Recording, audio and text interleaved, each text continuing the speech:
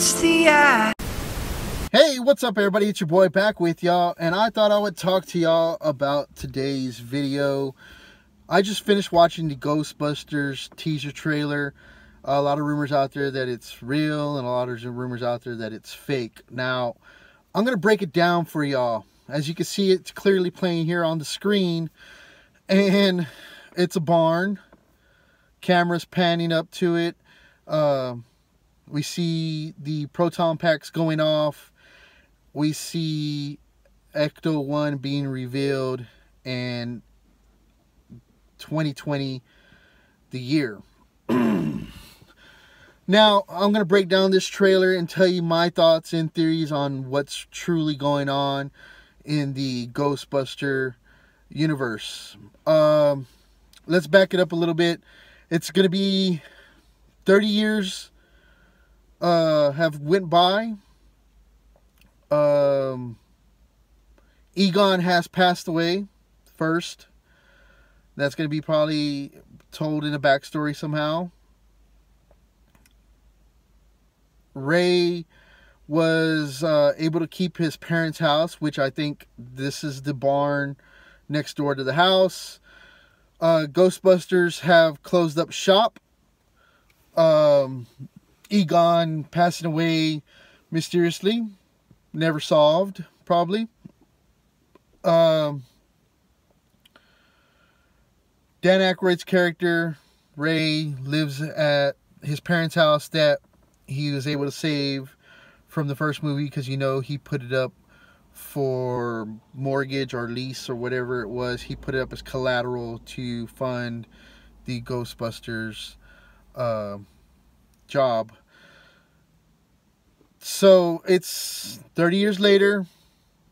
Ray lives out there.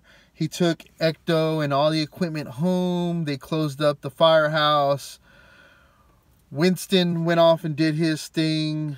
Janine and Sully, or Holly, I can't even think of his name, did their thing. And Venkman did his thing with Sigourney Weaver's character.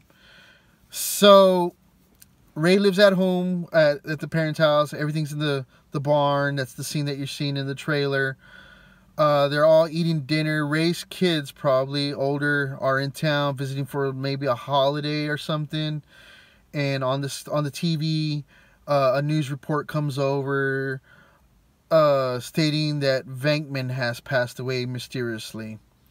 So at the same time, Winston is calling Ray on the phone and to turn on the news, and he tells him, I already saw it.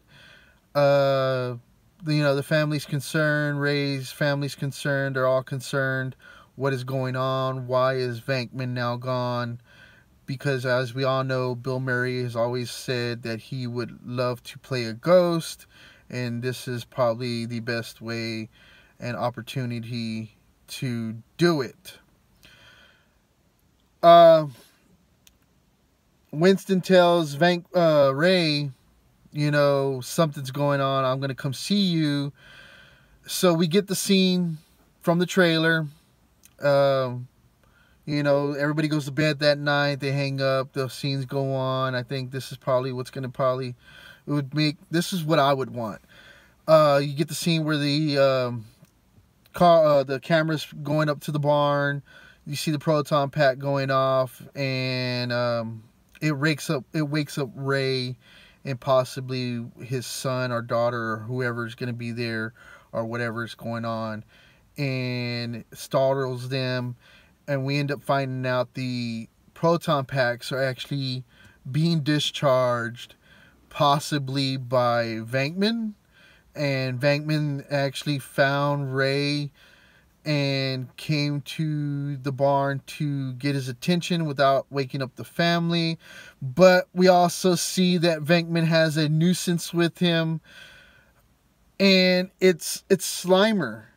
Slimer and Venkman are constantly battling each other.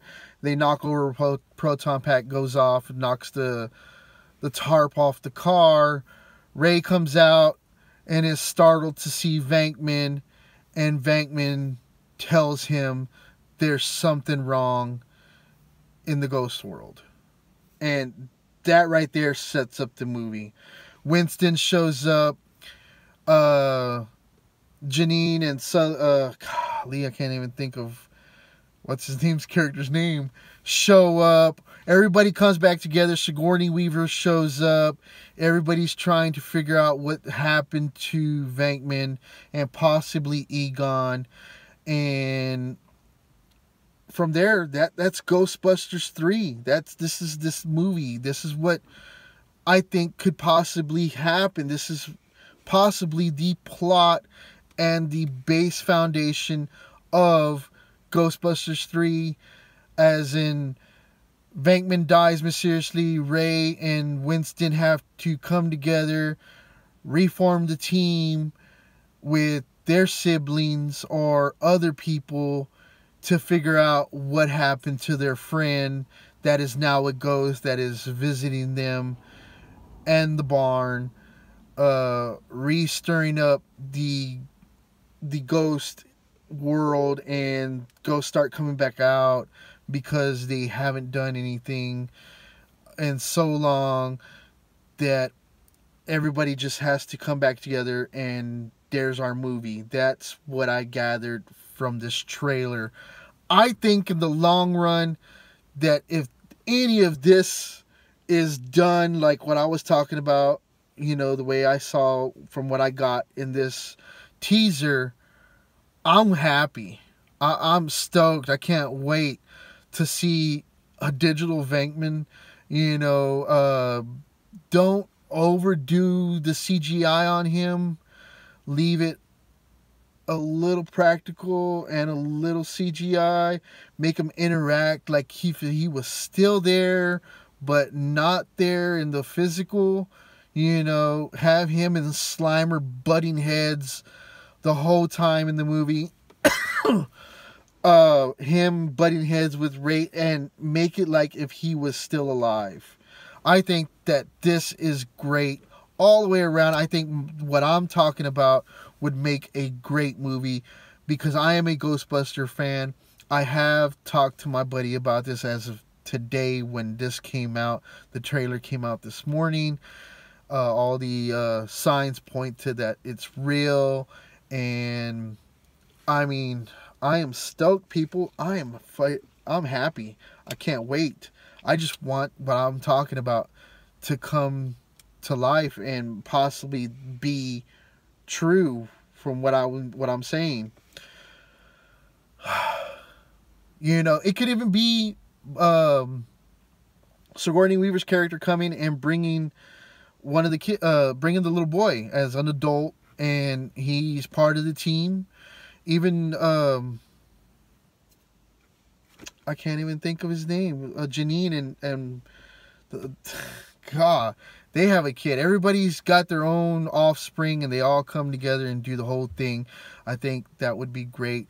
Now, they're going to probably turn to the book, Tobin's Spirit Guide, and possibly try to figure out who the villain is, or if they're even going to draw a villain from there. Or it could possibly be to save the world, they have to do something. I think this is going to probably go way beyond New York and reach out maybe over the United States or maybe overseas, and they have to do something. But let me know what you think of my theory on the Ghostbusters trailer movie, and I'm happy. Let me know what you think down below in the comment section. I hope y'all enjoyed today's video. It is what it is. It's only a theory, people, but it's my theory. Peace, y'all.